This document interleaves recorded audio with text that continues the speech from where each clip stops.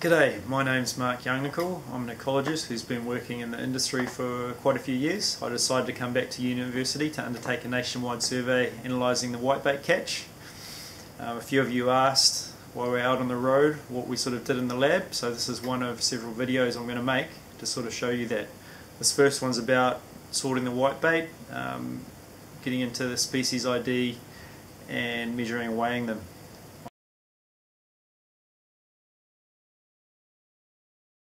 This is one of our large freezers, walk-in freezers, where we keep some of the samples. We can have a look inside. Let's have a look. And so we grab the samples that we want from here, and then we take them upstairs. Now back in the lab, we grab the sample that we want to process.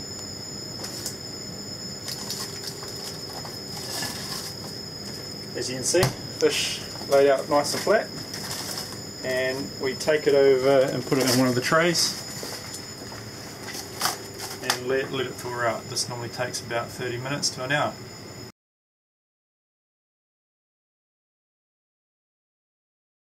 Okay, and after we've defrosted the fish, the next step is sorting the different species out. And three of the species, the Yungnickel, Koara and banded Kokopu, are generally quite easy to sort. So what I've been doing is I've just sorted through these ones here. As you can see, we've got the Yungnickel here, the banded Kokopu here, and also a few Koara on this one. The fish are lined up now within their species. In this first tray we have Yungnickel. In the second tray we have banded Kokopu, some more banded Kokopu here as well, and also some Koara.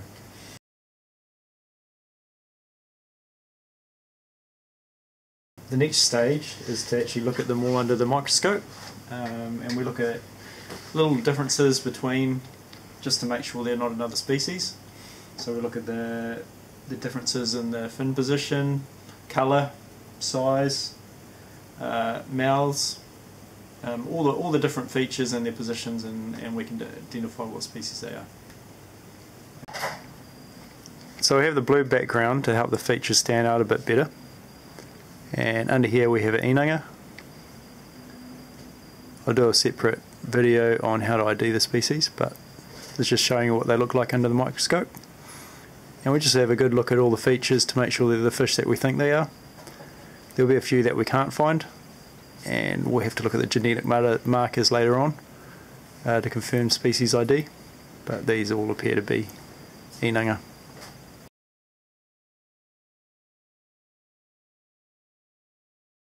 So now we have to take some random fish that we want to measure and weigh.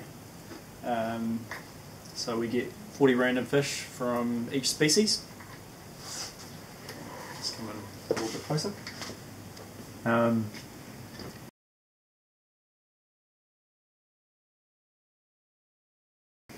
Now we have our fish under the microscope. We want to get the width of the fish, the distance between the dorsal and anal fins. And this will sort of give us an indication of the variation between the different regions. At the bottom here we have a banded Kokopu. Because of the position of the camera, because I'm videoing through the lens here, you can't actually see it properly, but if we start on 4 from the bottom of the anal fin up to the top there, 7.5, we can actually work out the width of the fish there very accurately.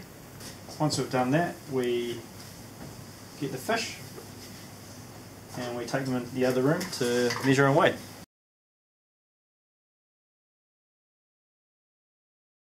Now we have to measure the fish, and we lay it out very carefully onto the bench here, and then we grab our calipers. These are really sensitive, and we get a length from the end of the tail to the top of the head. And with this fish it's 54.74 millimeters.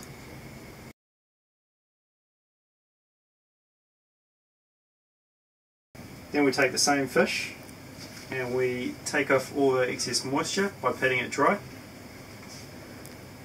and then we put it onto our scales. These are very sensitive scales, so we have this cover around the edge to prevent any air movement sort of changing the weight. As you can see, it goes down to 0.001 of a gram. This fish is 0.358 grams.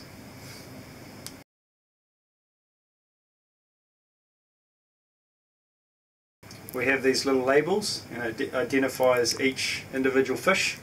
We grab one of these, and we get one of these plastic vials, and we put the label in with the fish that we've measured and weighed, and then we put it in ethanol. It's a type of alcohol. Fill that up, and then we store this for later use. Hope you guys enjoyed the video. This is one of several that I'm going to make. Check out my website for the other videos as I put them up. Okay, see ya.